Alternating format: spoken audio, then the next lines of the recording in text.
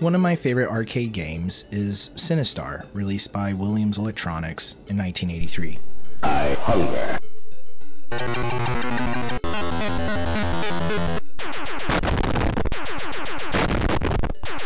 My original plan for this video was to briefly talk about ripping all of the sound effects from the game, but as I learned more about the developmental history behind Sinistar, I was compelled to continue my reverse engineering research and go beyond my initial asset rip. Shortly after ripping the sounds, I found out that the source code for Sinistar was leaked in 2021, along with the code for several other classic Williams titles, including Defender, Robotron, and Joust. Unfortunately, the original assembly code to the Sinistar sound chip, known as Video Sound ROM 9, was not included in the repository and has been lost to time. However, despite this setback, I was able to rewrite the source code for Video Sound ROM 9 by using the surviving sound code from the other games and a disassembly of the sound ROM itself as reference. In this video, we'll analyze the new source code and explain how the software uses the audio hardware to generate the various noises. We'll be listening to every sound in the game, including unused ones buried inside the ROM for the past 40 years. I'll also discuss how the cockpit cabinet version of Sinistar features one of the earliest implementations of true stereo sound in a video game, and why this historic audio innovation is still currently not supported accurately in MAME. Before getting into the really technical stuff, we'll start by taking a look at the story behind the shared sound hardware and software used in these Williams machines. To accompany the history lesson, excerpts from several archival interviews with the developers have been included. There's a lot to go through, so let's get started.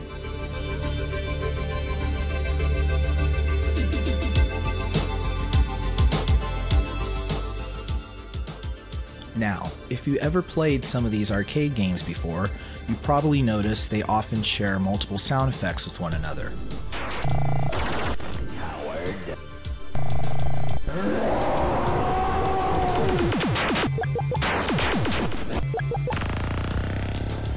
During the development of Williams' first original video game, Defender, the hardware engineers decided to reuse a soundboard originally designed for pinball machines in their new video game cabinets. The board was given a model number, D8224. The additional daughter board used to make the Sinistar character speak has pinball origins as well, and was created in 1979 for Gorgar, the first commercial pinball machine with speech.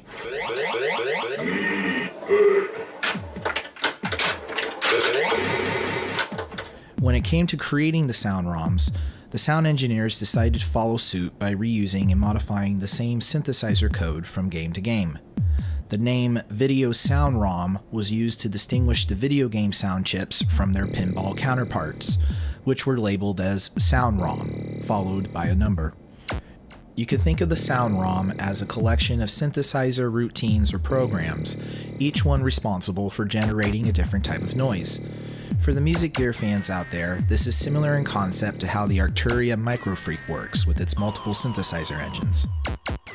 To trigger various noises during gameplay, the game CPU sends a signal containing the sound ID to the input pins on the soundboard. Because of hardware limitations at the time, the D8224 is monophonic, which means it can only play one sound at a time. So whenever a new input trigger is received, the CPU on the soundboard is interrupted and drops whatever it was doing before proceeding to play the new selected sound. With every new Williams machine came newer, more complex synthesizer techniques. And as the number of different synth routines grew, so did the collection of sound effects. As you'll see shortly, not one, but many people contributed to the code for these routines. In his only interview, Sinistar sound designer Mike Metz confirms the involvement of others when it came to creating sounds. This is what he said in 1983. Actually, Sinistar was just an extrapolation of techniques people at Williams have been using for a long time. All the tools I needed were basically here already. They already had a very good base of technical knowledge that Paul and other people here developed. The Paul that Mike is referring here is Paul Dassault, who did speech processing work on Gorgar and would eventually become Director of Video Engineering at Midway. Software engineer Randy Pfeiffer was the first to program the pinball soundboard, starting off with World Cup in 1978. The sound effects he created for the pinball machine Flash was groundbreaking stuff for the amusement industry at the time. It was the first to use a continuous background drone. During gameplay, the drone's frequency increases. Interestingly, one of the unused sounds from Sinistar is also a background drone similar to this one. Quick aside, Randy, along with his wife Sandy, will later go on to co-develop the cult classic arcade title Kicks for Taito. When future Sinistar programmer Sam Dicker joined the Defender project 6 months into development, he implemented not only the explosion particle effects that the game is famous for, but also the sounds to go with them. Several filtered noise generators that Sam wrote were used to produce the explosions and various thrust noises needed for the game. While most well known for co-designing Defender, Robotron, Smash TV, Cruisin' USA, and many other arcade classics, Eugene Jarvis was also responsible for the synth routines in Gorgar and the 1980 pinball machine Firepower. Many of the new noises in both games were created using a wavetable synthesizer routine named G-Wave. Some sound effects made with G-Wave are so famous they have become synonymous with the arcade experience itself. Eugene had this to say about sound design. I was stunned to find out that the most brilliant sounds were often created by typing in random numbers for the parameters. Often incredible sounds were generated by inputting mathematically undefined values, such as echoing a sound 0 times. The crudeness and lack of bounds checking of the program allowed for mathematical wraparound and error accumulation that sounded ethereal. In his interview with the Ted Dabney Experience podcast, Eugene recalls typing in random G-Wave parameter numbers with future Mystic Marathon creator Christina D'Onofrio. And I remember you just like somebody walked down the hallway and just like, okay, give me 10 numbers, you know? You know, they go, 29, 36, 42, you know, like, and often, most of the time it would sound like shit, you know, it'd be like, you know, but then I remember one time one of our female programmers came by, maybe I guess our only female programmer. Yeah. And she came by and she just said 0, 0, 0, 0, 0, 0. And I go, that's not gonna work. That's bullshit. You know, that's undefined. How could that work? Right. I typed it in. It was like the most coolest sound ever. It was like, you know, I think it was like, you know, like it was just something super cool. And it was like, wow, man. And so, you know, you had to really, it almost took a day like to get a really cool sound sometimes. Other people contributed their own synth presets as well. Pinball programmer Ed Suchaki created several G-Wave sounds for Firepower, 2 of which are immediately recognizable.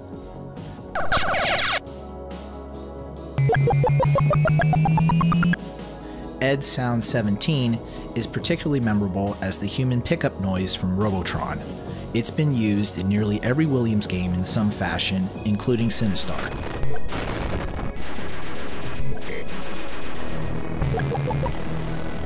Mike Metz elaborates on how the sound effects for Sinistar were designed. What I did was sit down with the game designers and programmers who identified pieces of the game that would need sound, things they'd like to stand out or give audio cues to. We sat down at a meeting and they said, we like it to sound like this, and then they made the sounds themselves with their mouths. We take our list of sounds and start programming. The programming consists of listening to sounds we already have and determining which ones sound similar enough to the ones I need to modify and which new sounds I'll need to create. According to project lead and AI programmer Noah Falstein, Mike allegedly took some unconventional steps to create some of the noises in Sinistar. For the extra ship sound, Mike used corrupted garbage data in his workstation's RAM to generate the unusual noise.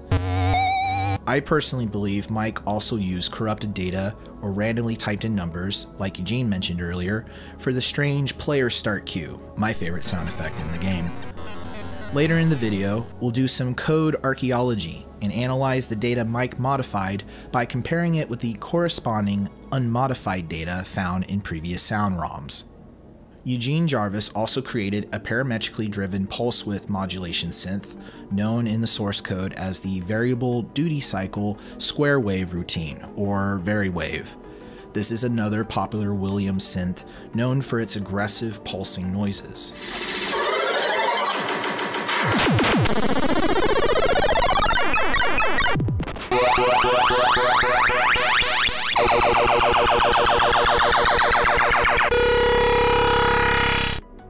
Firepower would be the first machine to use the VariWave routine, along with an improved final version of G-Wave. The synth programs found in Firepower's sound ROM would go on to form the basis for audio at Williams throughout the 1980s. As a matter of fact, nearly all of Firepower's sound effects were repurposed for Defender.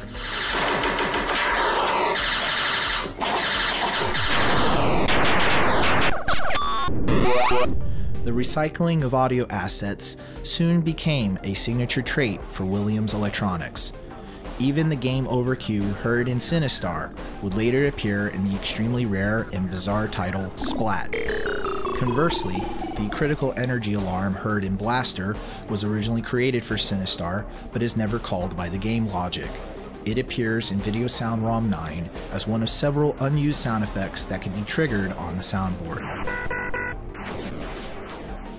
Sinistar is not the only game to have a sound ROM with unused content. Pretty much every Williams game that I've gone through contains at least a couple of hidden noises that the game never plays. That being said, no other chip I've disassembled has more abandoned synth code than Video Sound ROM 9. It appears that the task of sound ROM development may have been handled completely separately from programming the game itself.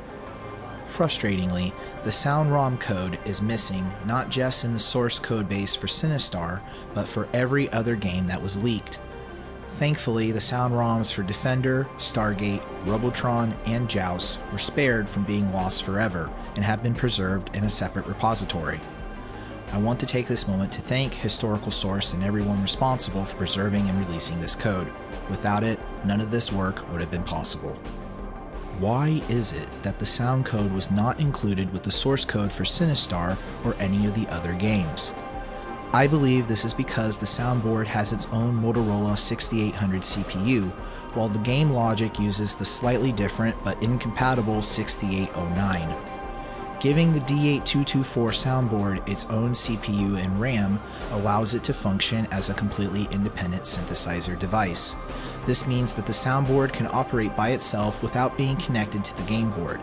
This makes it really easy to troubleshoot sound issues and do repairs on a workbench. Early pinball games also shared common sound ROMs with one another, proving how modular and swappable the sound code was from the game logic. In fact, you can put in a different sound chip from another D8224 and the game will still trigger sounds on it. Triggering sounds without the game CPU can be done by sending a binary signal directly to the input pins on the soundboard. This can be achieved either by poking the pins manually or connecting them to a switch that sends over the desired sound ID signal. In the case of Sinistar, only 5 of the 8 pins on the board are connected. 5 pins equals 5 bits, which means that we could trigger a total of 31 different sound IDs in Video Sound ROM 9. Before I knew about the Sinistar source code on GitHub, I was able to figure out how to rig my own sound tests in MAME by changing the game code responsible for playing the I Hunger voice clip every time a coin is inserted. However, I ran into a problem. The game logic uses a couple of important parameters for each sound call, including duration. Changing the sound ID wasn't enough, as this duration value cuts off any sound longer than the original voice clip. Luckily, I stumbled upon a glitch by writing the sound ID in the wrong spot, which messed up the parsing of the sound call and prevented the duration byte from being written in memory. This allows us to hear the sound effect in its entirety. A couple of noises in the game heavily rely on the duration byte to control the length of the sound. The Sinistar piece added noise and the game over cue are interesting in that they both use the same sound ID but have different durations.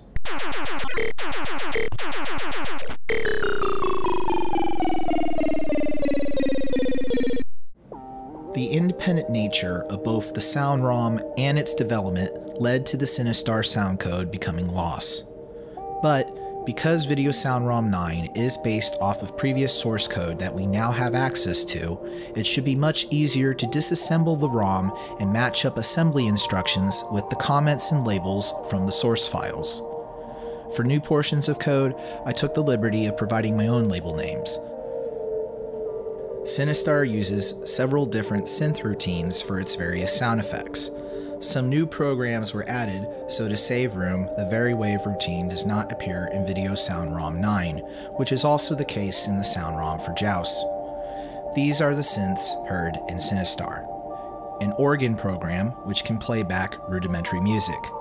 It was utilized quite often in other games like Defender, Robotron, and Bubbles, but is only used in Sinistar when a warning message is displayed. The warning cue is the only music in the entire game and consists of 3 notes, an augmented G chord in the 6th octave to be exact. One of the more simpler routines is the filtered noise generator for the explosions heard in the game. There are 3 of them, and each one is a variation of the canon routine found in Video Sound ROM 1. Both enemy and planetoid explosions use the exact same one heard in Defender. The player death explosion is actually 2 noise routines, both triggered sequentially. The second part of the bang uses the same canon routine from Defender, but with a much longer duration.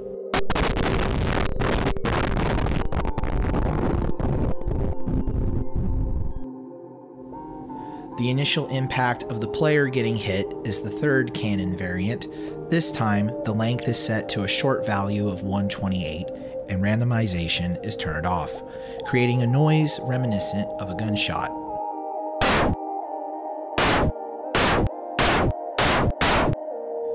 G-Wave has both the most used and unused presets in Video Sound ROM 9.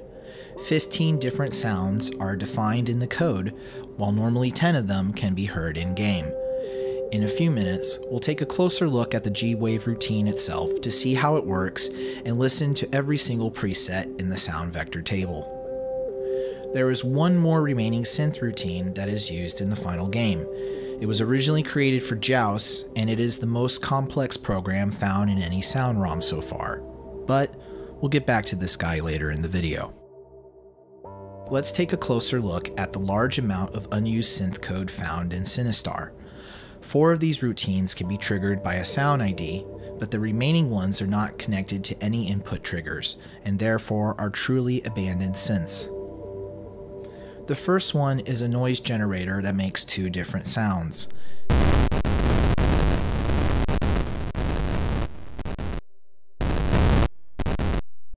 Neither of them don't really sound that great, and to be honest, I'm not exactly sure what they could have been used for.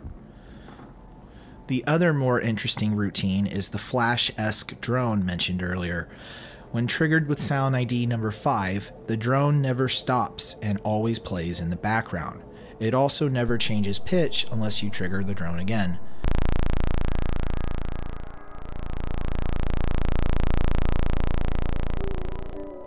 When the pitch does change, it seems to do so in a pseudo-random way.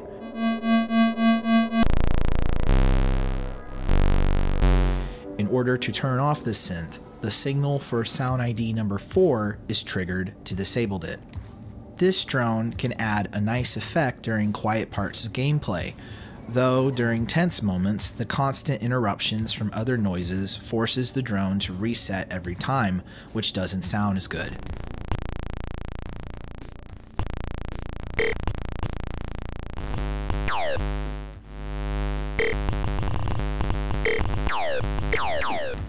The remaining 6 abandoned synth routines buried in the code seem to be related to tests or experiments.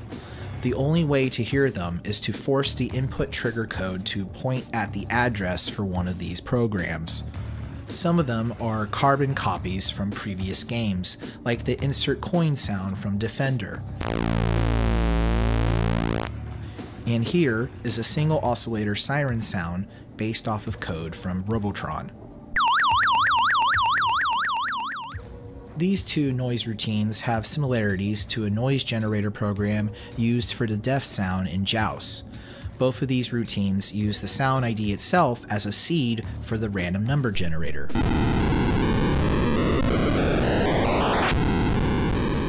The very last two synth routines are alarms related to the diagnostic code for the sound ROM.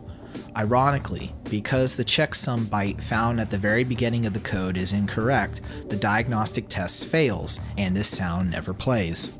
Here's what it sounds like if the test did work. And finally, here's a similar alternate noise that shares some of the same subroutines. Now that we got all the unused weird routines out of the way, let's turn our attention to the workhorse of the sound ROM, G-Wave. G-Wave is a parametrically driven wavetable synth, and with just 7 bytes, you can essentially create your own synth presets by defining several different aspects of the sound, from different waveforms to the number of echoes, etc. 3 different tables are required to output sound: the wave table, the sound vector table, and the frequency pattern table. This synthesizer works by taking a predefined wave shape from the waveform table and applying the user-defined parameters described in the sound vector table to modulate the timbre. To control the pitch, yet another table is needed for frequency patterns. 2 of the 7 parameter bytes define the starting position and length of the frequency pattern. During playback, the audio changes pitch very quickly as it sweeps through the pattern data, while the other parameters tell G-Wave which parts of the timbre to modify as it plays. Some bytes tell the synth to transpose the overall pitch after every repeat, or apply LFO-like effects to the waveform. As I said earlier, I believe the player start cue was likely created either with corrupted data or just random numbers that Mike typed in. Like the clang sound effect used for the Sinistar piece, it is another sound that uses the duration value from the game logic to stop playback. If you were to trigger this sound without it, the entire start cue will play for nearly 11 minutes. Even when looking at other Sinistar G-Wave presets and their corresponding parameters, you can see how the player start cue sticks out due to the random values. The byte responsible for repeating the sound is set to B7 hex, an insanely high number. Instead of repeating twice as heard in-game, the sound repeats 183 times. Let's take a listen to all 15 sounds described in the sound vector table.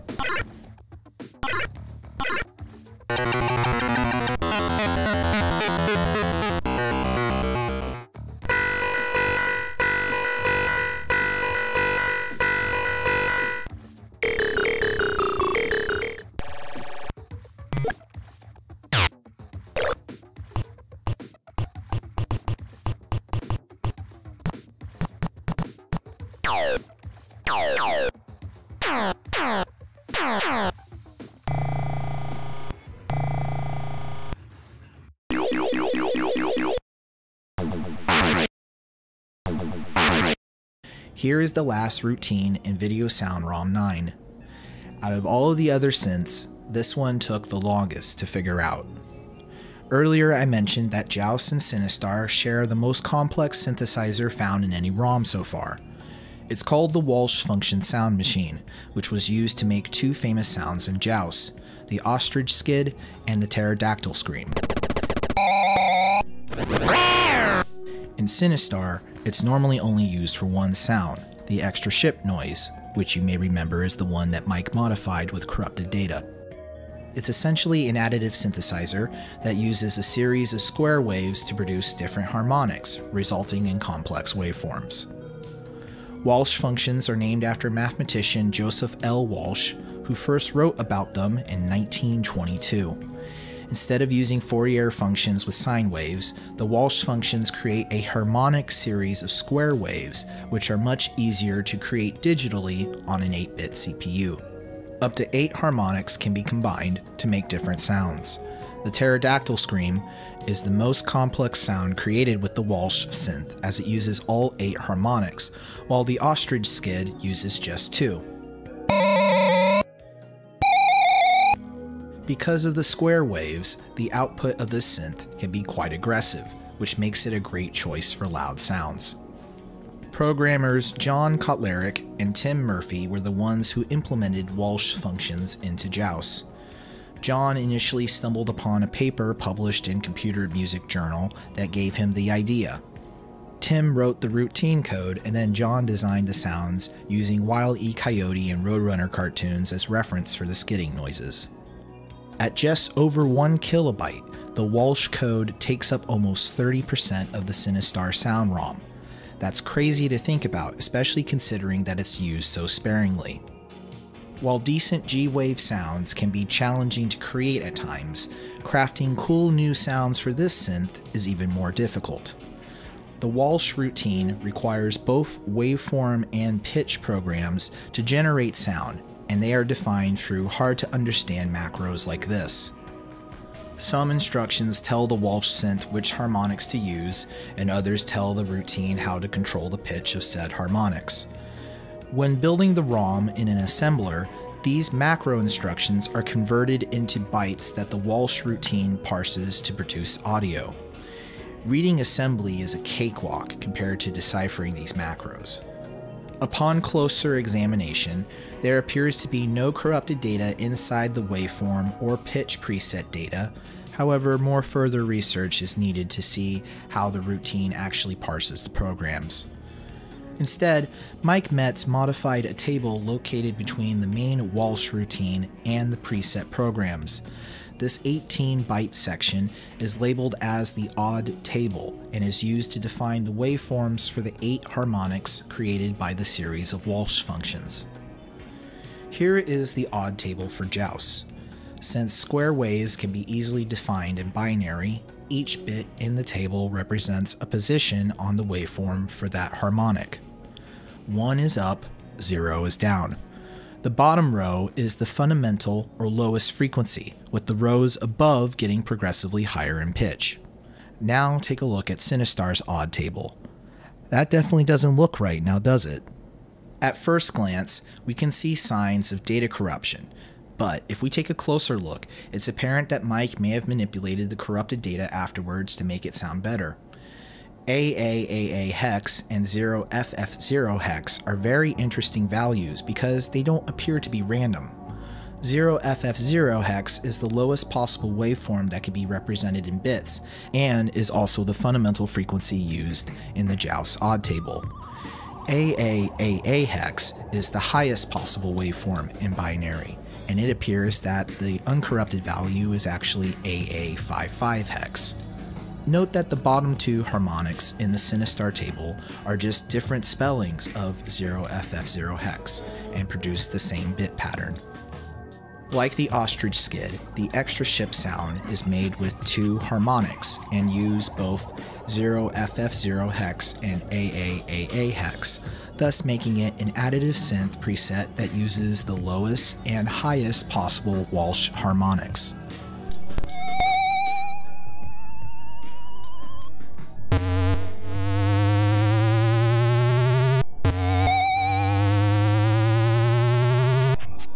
Here's what happens when we replace the odd table with the original uncorrupted values from JAWS. Mike's manipulation of the odd table appears to have influenced the other sound designers when they implemented the Walsh routine in later games. Splat and Mystic Marathon both share a new updated odd table, while Blaster uses the original table values from JAWS. The Sinistar odd table is unique to this sound ROM. Immediately after the wave and pitch programs for the synth preset, we arrive at the Walsh table, which contains the pointers to those programs. This is where things get really cool because inside this table are unused sounds that are normally never called. Here are all of the synth presets that are in this table.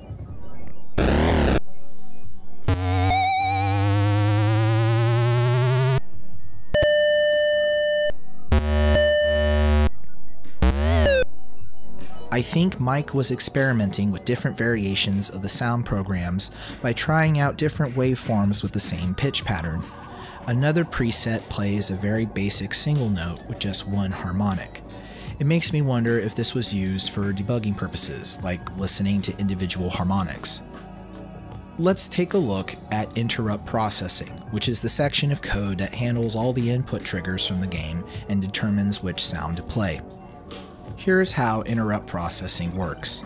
When the PIA controller on the soundboard receives an input trigger from the game to play a noise, it interrupts the sound CPU and gives it a value in the A register that ultimately becomes our sound ID.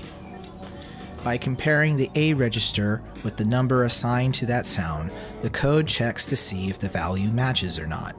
If it's a bigger number, we continue going down the list to check for the next sound. Otherwise, if the value matches, then we proceed with getting the synth routine started.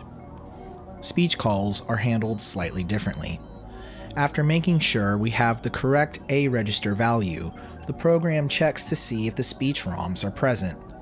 Located at address EFFD hex is the start of our speech processing program. We check if the first byte of the speech code is valid by comparing it with a specific value, 7E hex. If the opcode matches with this value, then we have speech data, and the program proceeds to jump over to the speech ROM to start playback. But what happens if we disconnect the speech board? Well, something very interesting happens. To simulate this in MAME, we zero out the byte at EFFD hex and then insert a coin. Instead of silence, one of the G-wave sounds previously thought to be unused is emitted. This noise replaces every line of Sinistar dialogue except for one. If the Sinistar roar is triggered, this sound plays instead. Hey, it's one of the Walsh synth presets. It actually does play in-game. Let's call this sound Air Roar, if you pardon the rather amusing pun. Here is the code that triggers the Sinistar roar and the extra ship noise. The extra ship sound ID is 3, and the roar ID is 2. Instead of going over to the new G-Wave air sound like the other speech calls, it branches off to the middle of the extra ship sound select routine. A sub-A instruction tells the CPU to subtract the sound ID by 2. After subtraction, the A register value is used as the offset for the Walsh table mentioned earlier. Air roar is at offset 0, while the extra ship is at offset 1. Changing the number at address F0F1 hex allows us to listen to the other unused Walsh presets. All of the G-Wave sounds use one sound select routine, again using the A register as the table offset. This time, we're looking at the G-Wave sound vector table, where all the different synth presets are located. The code subtracts E hex, or 14 decimal, from any sound ID between the ranges of 16 through 18 and 20 through 28. Sound ID 19 is the Sinistar speech call for the Beware Coward phrase, but it may have been originally used for an alternate or earlier version of the bounce sound effect. The input trigger code for the dialogue air sound loads a 1 into the A register to select the sound from the preset table, then proceeds to load G-Wave. Besides being one of the first games to have professional voice acting with lip sync, Sinistar's sound has important historical relevance because the sit-down cockpit cabinet features one of the earliest implementations of true stereo audio in a video game, beating Konami's Gyrus by a couple of months. The so-called stereo sound found in other earlier games like Gunfight and Omega Race often featured 2 or more speakers, but each one was usually dedicated to a player character or would only emit specific sounds. Here's another excerpt from the Mike Metz interview. The unique thing about Sinistar was the stereo programming in the sit-down version. There were 2 sound systems. In fact, there were 2 sound programs. One for the front 2 speakers, and one for the rear 2 speakers. It sounded like noise was coming from all sides. This really created the effect of actually being somewhere rather than having the sound simply thrown in your face by one speaker. It creates an environmental experience. 2 soundboards were installed in the sit-down cabinet. The front soundboard is the exact same one found in the upright cabinet, complete with speech board and video sound ROM 9. The second soundboard is missing the speech hardware and uses a different sound chip, video sound ROM 10. Reportedly, only 200 cockpit cabinets were manufactured, thus making this ROM very hard to come by today. After missing for decades, it wasn't until March of this year that a dump of video sound ROM 10 was uploaded online. This explains why the stereo audio has been missing in MAME for so long. Video sound ROM 10 is very similar to its counterpart, with only a couple of minor but important edits. In this ROM, all of the G-Wave sound effects are now slightly delayed by around 100 milliseconds. When played in unison with video sound ROM 9, the resulting output creates a stereo separation effect.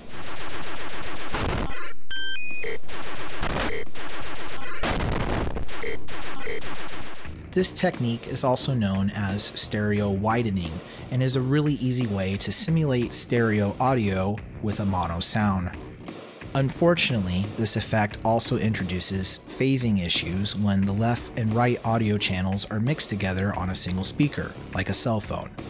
Because of this, the game audio is best heard through headphones or by simulating the same speaker setup, which can be done by having the player sit in between 2 speakers pointed at them. You can even listen in a stationary car, which does a surprisingly decent job of recreating the pseudo surround sound vibe of the sit-down cabinet. In my source code recreation, I wrote conditional instructions that either insert or replace lines of code to build video sound ROM 10. Right before the section of code responsible for loading G-Wave sounds, 3 instructions were inserted.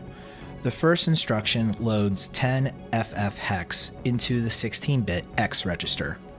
We then decrease X, and then do it again, and again, and again until we finally reach 0. This loop happens over 4,300 times and essentially wastes CPU cycles to generate the roughly 100 millisecond gap of silence for the delay. Doing this has the side effect of accidentally muting the bounce sound effect in the rear speakers because of its brief duration.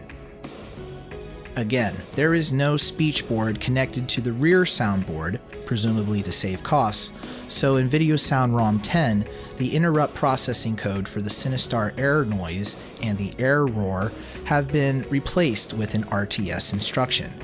This was done to prevent these error sounds from playing due to the missing speech board.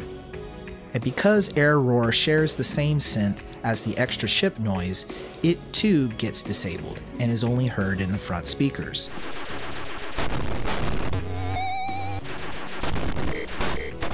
This means that the Walsh function sound machine, the most complex and largest synth in any of these ROMs, is disabled in video sound ROM 10.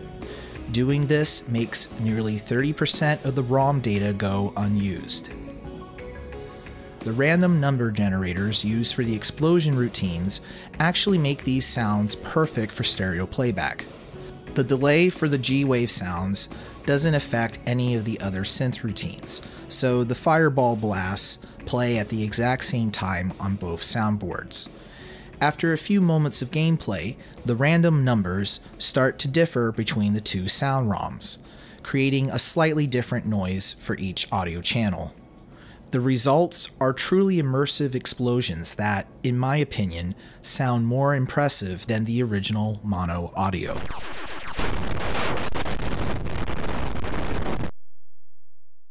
Mike Metz's laissez-faire approach to developing software is evident all over these 2 sound ROMs. I'm rather fascinated by how much sound code was left abandoned and haphazardly put together.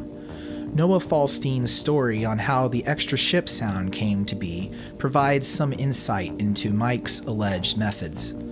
This is how Noah tells it.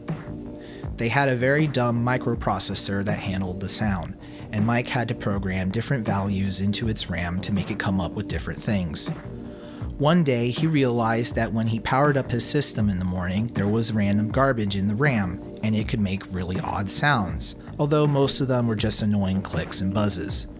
So, he started turning it off, turning it on, and playing the sound, and if it was interesting, he saved the RAM data. That's how he got the extra ship sound that is my favorite in the game, very clear and strange. But after an hour or two, his development system stopped working, and when he told a hardware tech what he'd been doing, the tech almost had a fit. Apparently, repeatedly flipping it on and off was the worst thing you could do to it, and he burnt it out. With Video Sound ROM 10 finally dumped, and the source code rebuilt, I wondered if it was possible to figure out how to get the stereo sound emulated in MAME. 2023 marks the 40th anniversary of the game's release in arcades, so I figured it was important to get this project finished before the end of the year. After the sit-down version of Sinistar was released in March 1983, the two soundboard setup would appear again later that same year with Blaster, but this time it was installed in the upright cabinet for regular stereo audio with no weird speaker placement.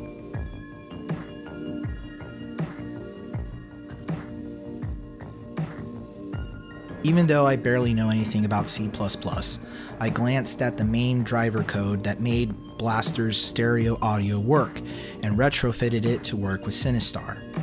I really couldn't believe that I was actually able to get it to work. I submitted my code to be included in MAME.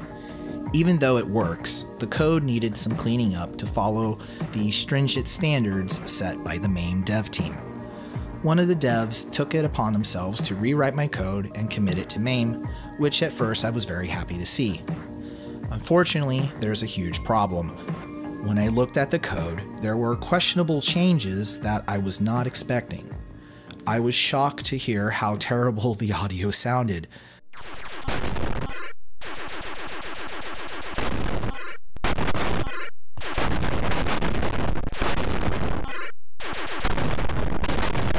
Also, my original source code comments about stereo separation were edited to say reverberation instead. There is absolutely no reverb or effects processing involved at all with this sound system. This was not how my code was supposed to be implemented. So, what gives? Because MAME has been in development since 1997, several portions of the code base need major overhauls, especially the code responsible for routing audio. Even though my code worked and sounded completely fine with the audio routed to the left and right speakers, this is technically incorrect since the cockpit speaker placement is front and rear.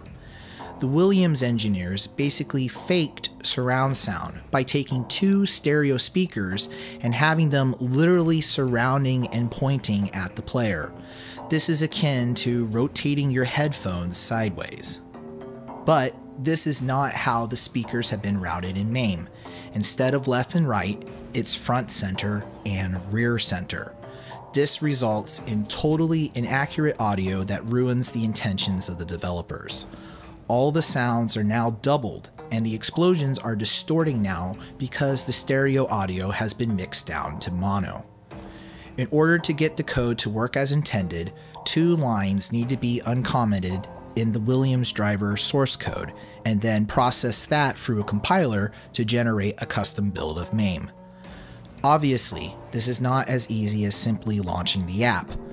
I already submitted a new request to fix this oversight, but in the meantime, I have included a link in the description to a Windows executable for those who want to experience the proper audio without waiting for compiling times. Hey everyone, here's a quick update on MAME.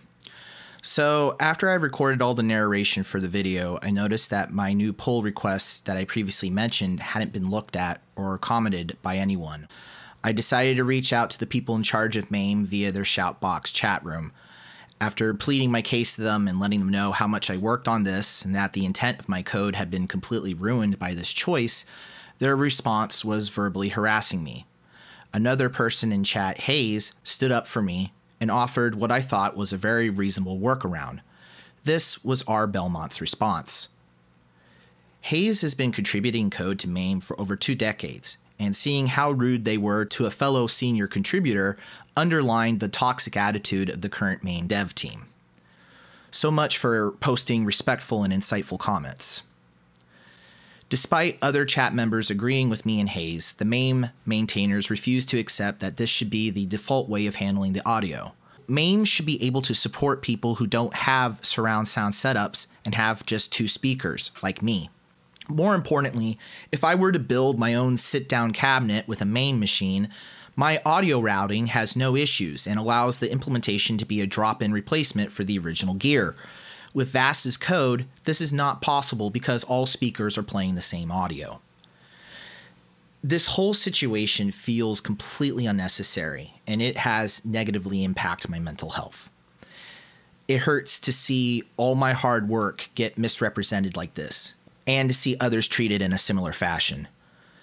Regardless, I'm thankful that the framework for stereo audio has been committed to MAME, and that all that needs to be done is uncommenting 2 lines of code to get it to work. But until these 2 lines of code are uncommented, the Sinistar stereo audio will never be accurate in MAME. I feel that MAME has a very important mission in making sure that software from the past is properly and accurately preserved.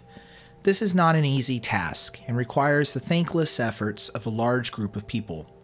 But if MAME's mission is to strive for accuracy, then we must make sure it's actually accurate. Here are my closing thoughts. This whole experience has been an exceptionally long journey for me since I first started playing Sinistar back in 2005. I already knew about a couple of unused sound effects and the corrupted data story, as well as rumors of stereo audio for nearly 20 years. It wasn't until now, after doing all my research, that I finally experienced them in an emulator and with such clarity. As a self-taught programmer, I never thought I would go beyond just ripping assets and be capable of doing things like contributing code to MAME itself. It brings me great pleasure to be able to preserve and document this important video game audio milestone. I want to thank several people whose work was instrumental in helping me understand and properly document this data. Kaputnik Go's preliminary disassembly of Video Sound ROM 9 was an extremely valuable resource, especially in times when I was in uncharted code with no symbols or defined variables to go off of. I also had my eureka moment that led me to Mike Metz's corrupted data thanks to their work. Be sure to check out their website for music made with these soundboards and further Williams Sound ROM information.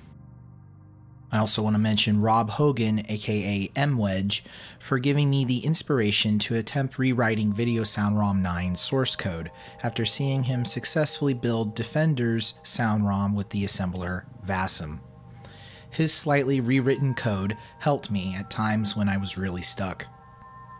Daniel Lopez made an incredible JavaScript app called Defender Sound Studio that both emulates and equips all the synths in Video Sound ROM 1 with a graphical interface that makes editing sounds a breeze. This online app helped me understand how G-Wave and all these other routines actually work, and with it I can create and audition new sounds that can be used for mods to Sinistar or nearly any other Williams game.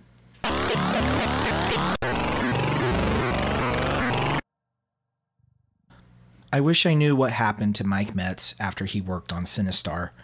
I'm not sure if he contributed to any other games, nor have I found any way to contact him or even verify if he's even still alive. This is one of the reasons why it's so important to preserve this early video game history before it becomes lost forever. I will end with an excerpt from the same article that features Mike's interview and the game's audio. So, Sinistar now stands in the arcade, a proud achievement in both sight and sound, a proud achievement that may very well be drowned out by the cacophony of other arcade machines. Only in the sit-down or cockpit model, or when the machine stands alone in non-arcade surroundings, can the player truly savor the effect. Now, anyone can experience this immersive effect after 40 years of virtual silence. This is Cinemax. Thanks for watching.